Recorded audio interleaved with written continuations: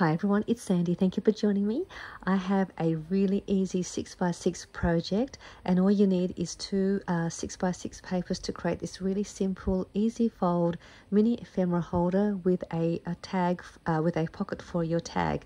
It's just such a cute little packaging idea as well.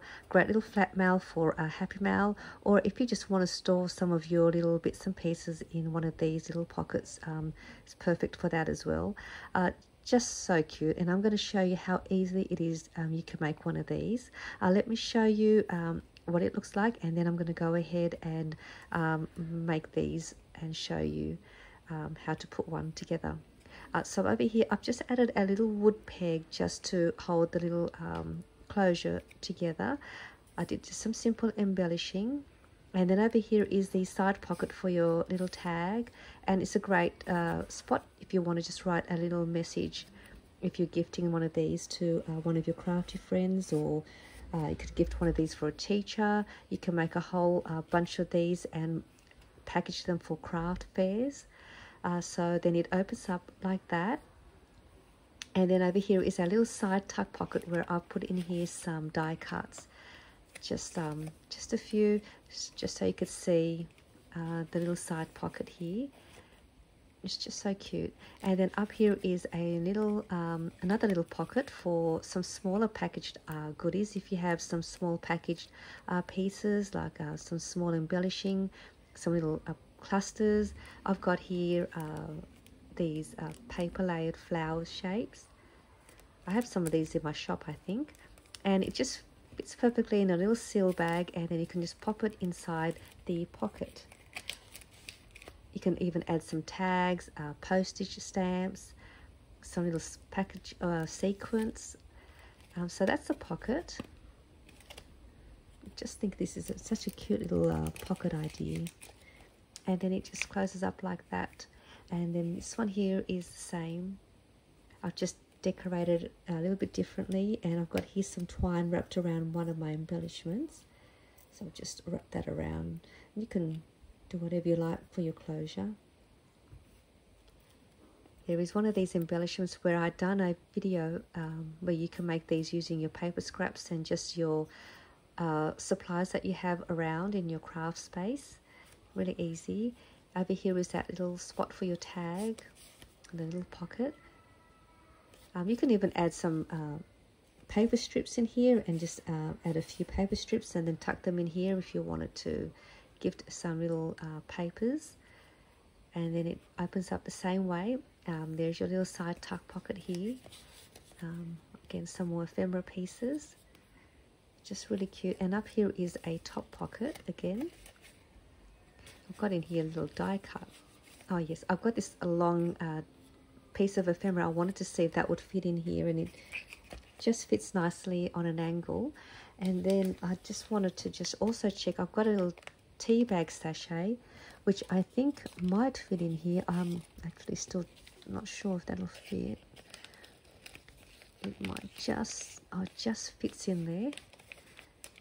And so it does fit. You might just need to do some slight adjusting with the measurements, not much, especially for the closure and for the width, if you wanted to add a tea bag sachet in here. So it will fit. You just need to just slightly widen this up, and then with your closure you just fold it a little bit enough just so that you could actually close it to put that in there.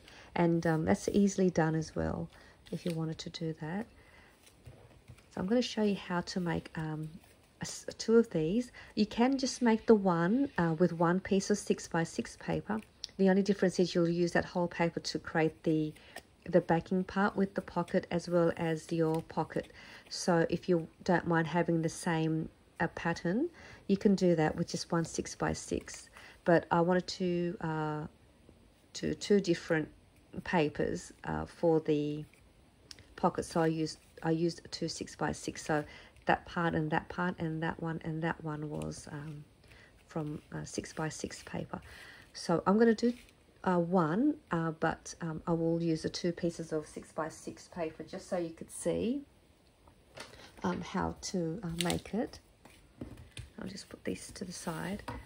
So I've got here 2 pieces of 6x6 papers, and then you're just wanting to cut the paper. I'm just trying to find my little trimmer, which I might just grab it over here. So the first thing you want to do with your papers, you want to cut them both in half at 3 inches. So you'll have 2 pieces at 3 inches by 6 inches. So I'll cut that first.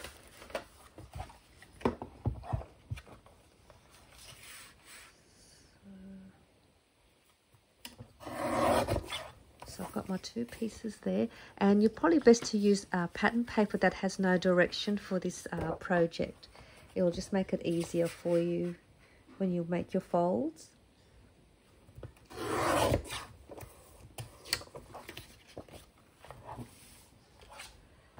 So I have here 4 pieces now. So these 2 will be together, and then I've got another set here. So you can make 2, one for yourself and 1 to gift, or if you are in a swap group and you're in a swap group of 2 or more people, you can make a few of these for each of your swap partners in the group.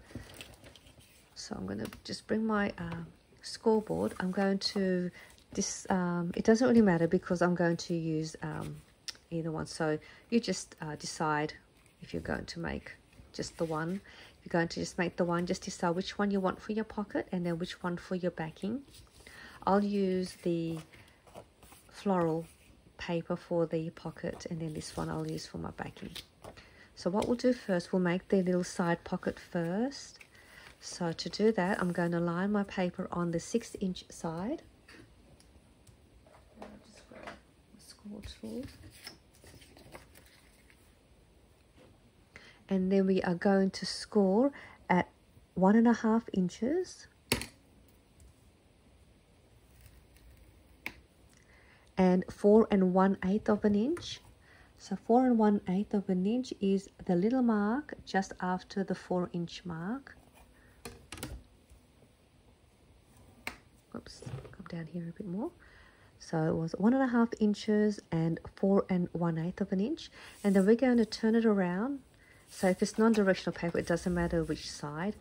So 3 inches, you want to line that on that side. And we're going to score at 3/8 of an inch. And that's that little mark just here past the 1/4 of an inch mark. I'm going to go at 3/8 of an inch.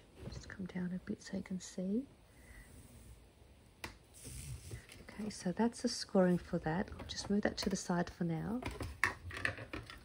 And what we're going to do here, we are going to remove this middle piece. So the first thing we want to do is we just want to cut up on that side and cut up on this side. And then we're going to cut along there and remove that piece.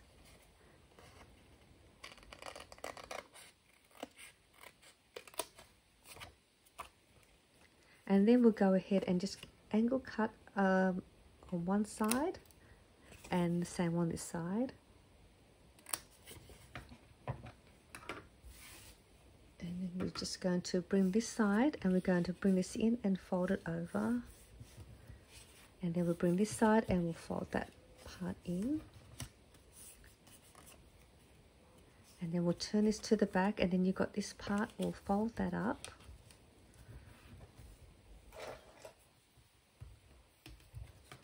And then we'll fold this side up as well. And then that will give you your pocket and that side pocket with the top pocket.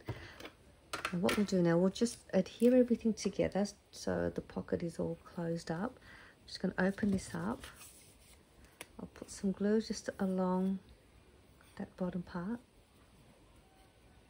I'm not too sure if you can hear any noise in the background. If you do, that's my daughters are watching Harry Potter.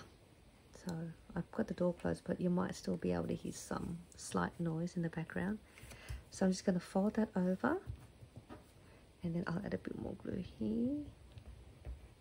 And then fold that up. And that will close the bottom part now. And now you've got this part here. We're just going to put a little bit of glue just on the inside here up to the edge here. So just sort of just work out where the edge is. So I'm just going to stop there. Now I'm going to glue that and press that down up here. That will give me that side pocket. And then I've got the top pocket. So we've done the pocket. Now we'll grab the backing piece that's going to hold the pocket in place and give you a pocket tag. So the first thing we're going to do, you want to also grab some double-sided tape. This one I have here is a 1/2 inch wide, and I thought that's a perfect size for this project. So the part that's smooth and where we put the closure, we're going to just place that in the middle.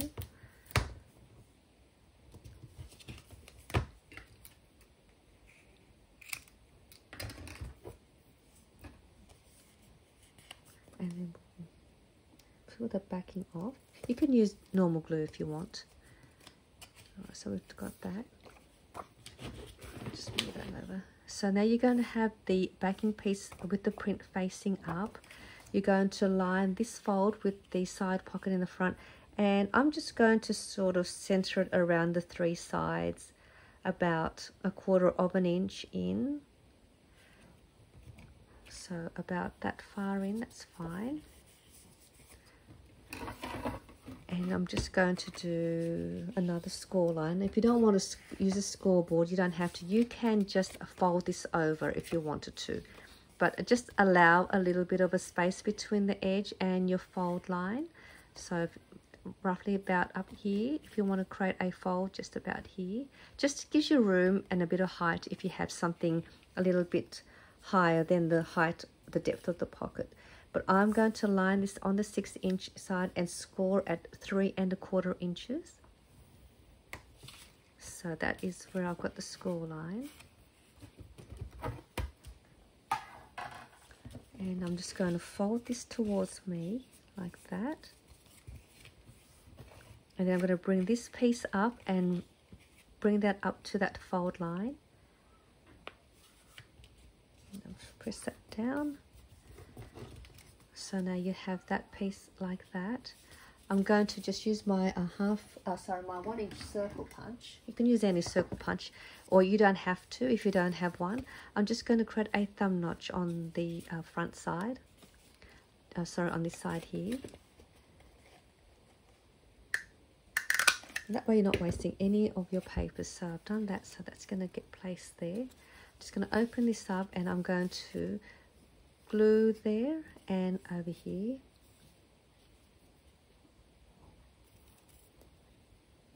Just a little thin bead of glue.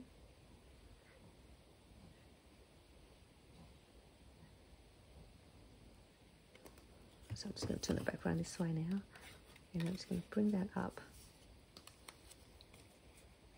and press along the edge. And that will give me a side tuck pocket for my tag. And I'm just going to see. And then I've got a little strip of paper. I cut this at 3 inches by about 1 1/8 inch. So it's just a little bit past an inch wide.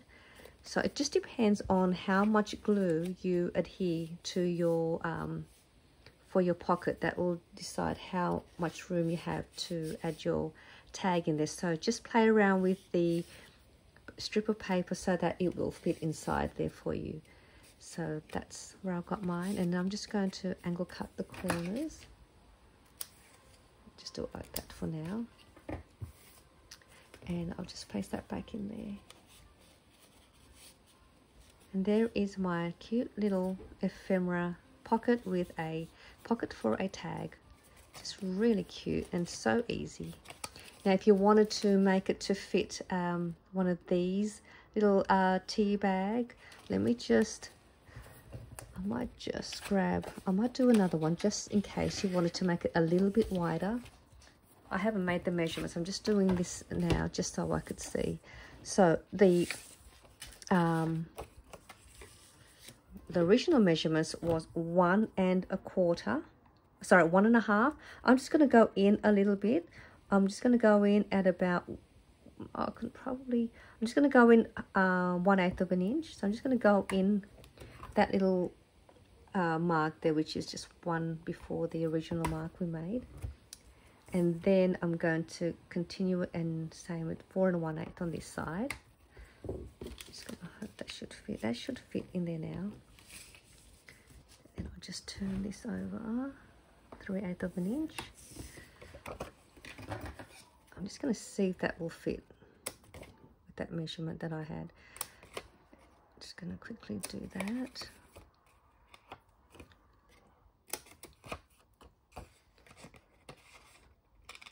So you can still fit something a little bit wider if you wanted to.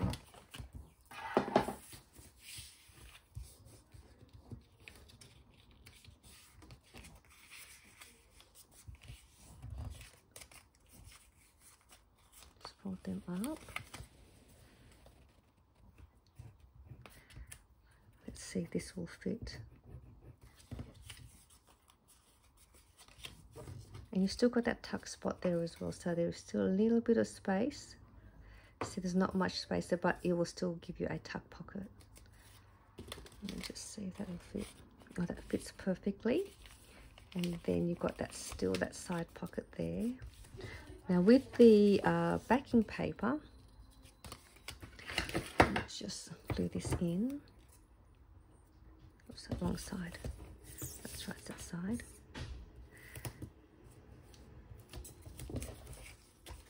You're going to make the fold for your closure a little bit higher than the first one we've done.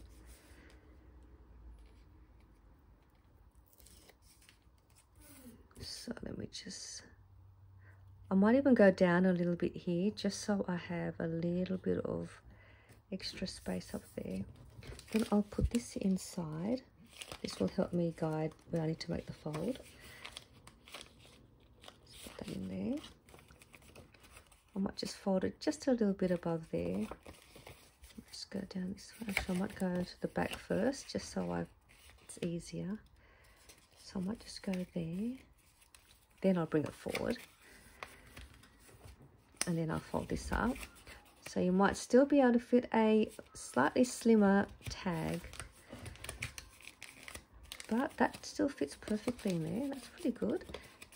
So that's all you have to do, and then you just punch your hole to create your tag pocket, and really cute. So it does fit that in there. So I hope you enjoyed this really simple, cute, easy fold ephemera folder using a 6x6 paper. Hope you give this a go, and I'll see you soon in my next video. Bye for now.